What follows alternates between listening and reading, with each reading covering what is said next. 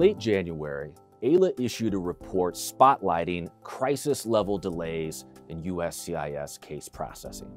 In that report, we urged, among other actions, heightened congressional oversight. Today, the House of Representatives took a vital step in that direction. Over 80 members, led by Representatives Garcia, Espaillat, and Velazquez, sent a letter to USCIS Director Francis Cissna citing AILA's analysis and demanding accountability for this processing crisis. We applaud these members for standing up for the hardworking families, survivors of violence and torture, and U.S. businesses harmed by runaway delays. Of course, this letter is only the beginning. AILA is working to ensure further oversight.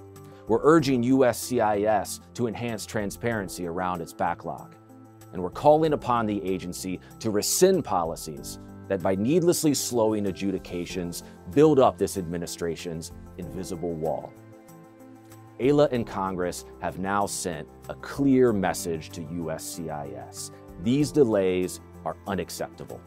We'll continue to hold the agency to account until we achieve the fair, efficient USCIS that families, protection seekers, and American businesses need and deserve.